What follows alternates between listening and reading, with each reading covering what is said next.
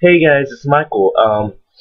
Today's video is going to be about my ear stretching um, experience and what I went through, mistakes I made, and what I did to get where I am right now, 1 inch. And I'm just going to tell you everything that happened. Let's really get this thing out. Okay, first I'm going to show you, I'm going to tell you the bad things I did, which I regret doing and I think are the stupidest things you can do while stretching, but I just wanted to stretch so bad. When I got to like a 0, I'm like, I need to stop doing these mistakes. And at 0, I started making good mistakes about my ear stretching.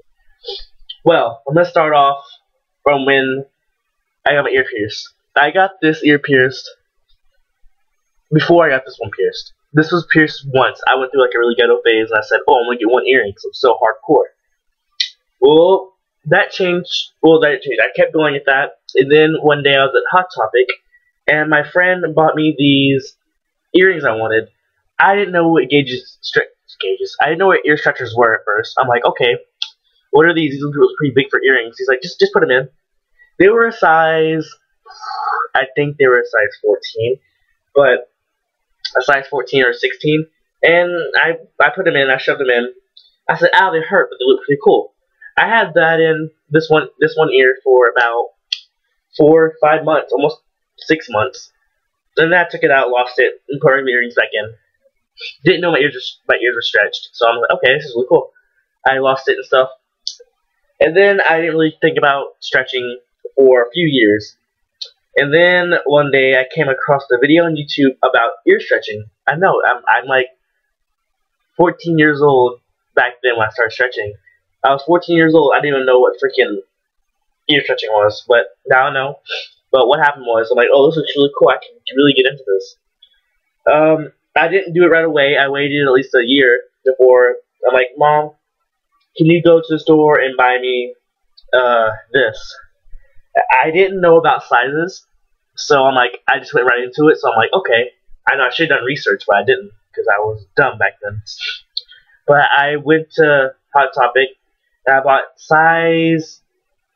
a size 10 gauge taper.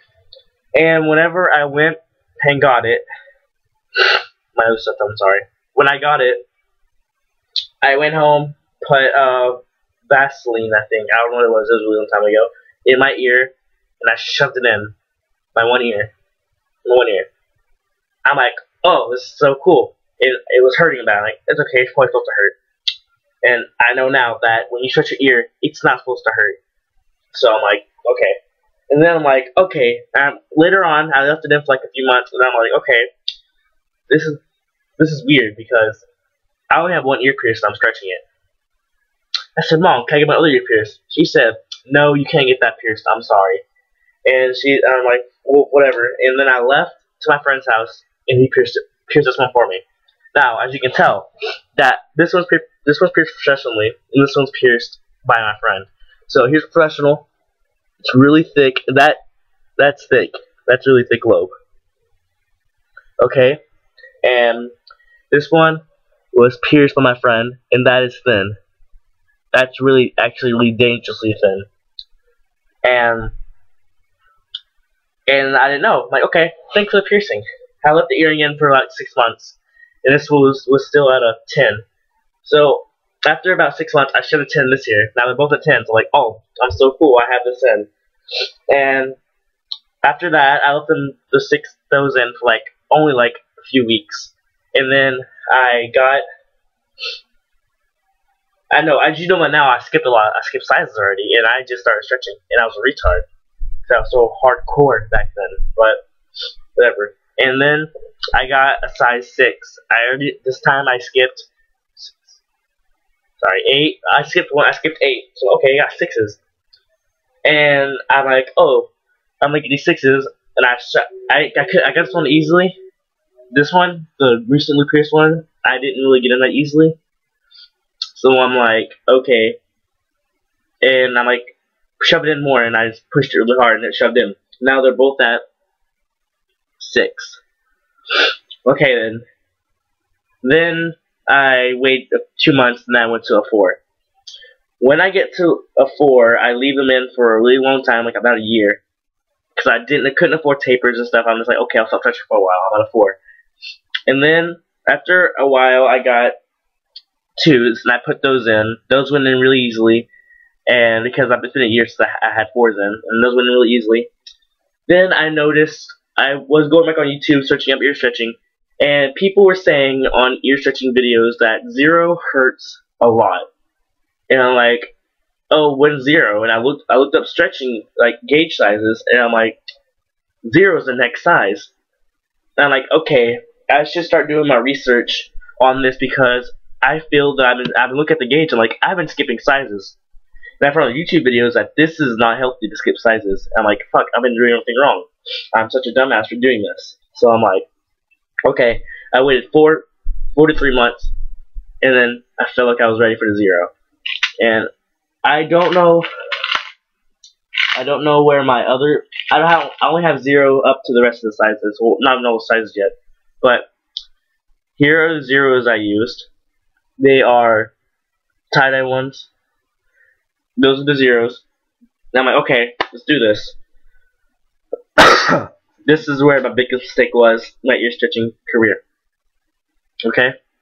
I got the taper, and I put it right here, and I shoved it. It wouldn't go in. It was hurting so bad.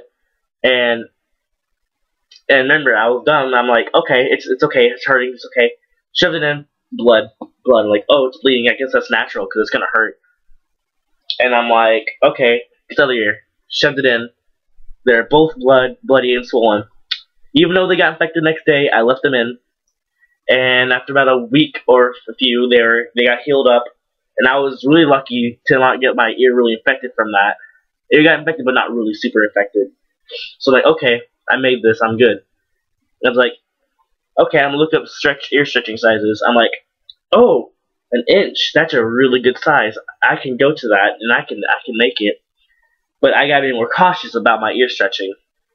And after that's a 00, and I'm like, okay, let's do this. And by the time I was looking up doing research, I had these tunnels, these 0 tunnels in. I'm like, okay, I got my research down. Time to start stretching like a good person, like a professional. So I went to Hot Topic and bought myself a pair. And this is still dumb, even though it's professional. At least I'm doing better than I was. I got plastic 00 tapers. The tape from last tape at 7/16. That's another coming up soon. 7/16 from my friend's house. So I left it there a long time ago. But I'm like, okay, 00. Went in easily. I was healthy. I'm like, okay, I'm really good. I'm doing good. I'm just gonna keep these 00s in for a while. I left them in for about 2 months. I'm like, okay, it's time for me to stretch up again. I got my 7/16, which are in my videos. My videos, they're I stretch 7/16 in like the rainbow, the hippie colors. I'm like, okay. And I stretched in that video, and it's been like 4 months, and I stretched in that really easily. That was an easy stretch, 7/16.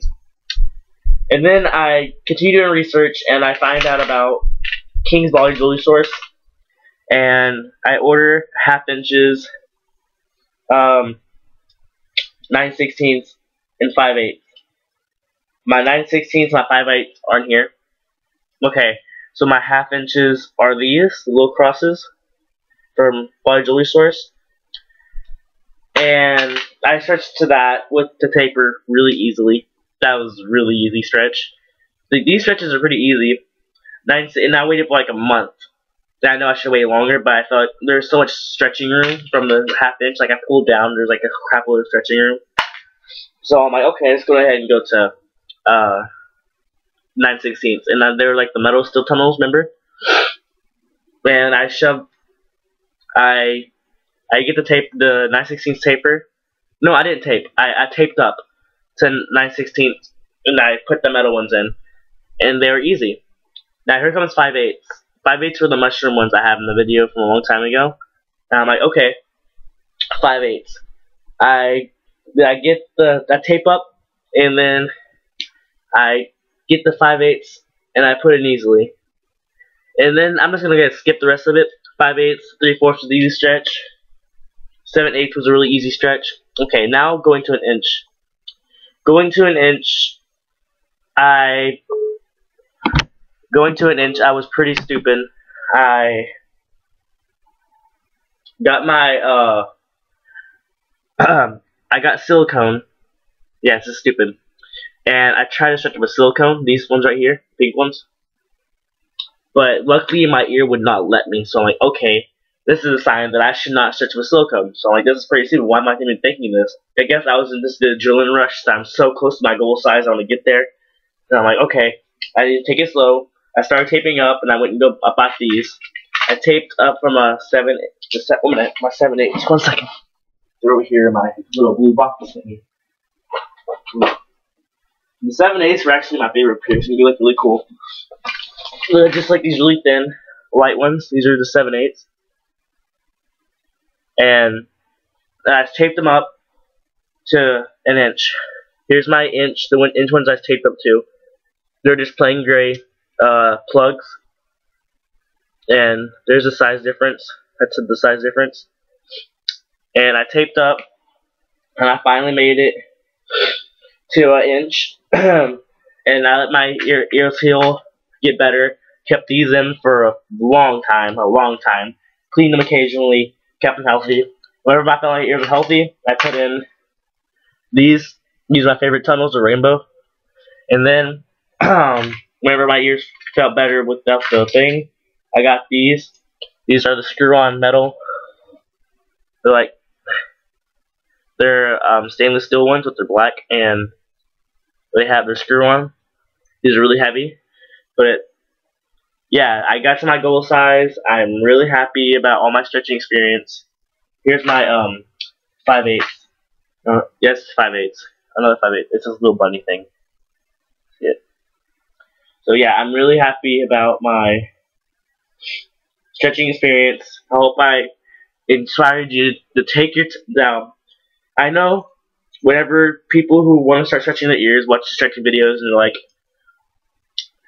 oh, why do they keep saying take your time and don't do so fast? I can do it so fine. No. Really listen to your stretchers out there saying take your time and don't rush it. You're not in a race. You're not trying to get somewhere really fast. You have a long time to stretch your ear. You can take as long as you want. You can wait a year each stretch. And you'll be fine. And just take your time. Don't force things in. Just take your time. Let it slide in on its own. And just get to the size you want. And if your ears start looking thin, don't stretch anymore. I was planning to go higher, but my ear's so thin I'm not going to go higher anymore. Unless my ear's sticking up some magical way.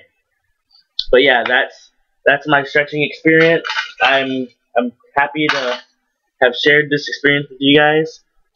If you have any questions or anything, please comment below or send me a message. Just go to my, I think it's over here, or over here, profile, and send me a message about questions you have. I'll give you some. If you want to know some good places to get stretchers, just message me. If you want to know some tips, message me. Just hit me up. Have a nice day, and thanks for listening.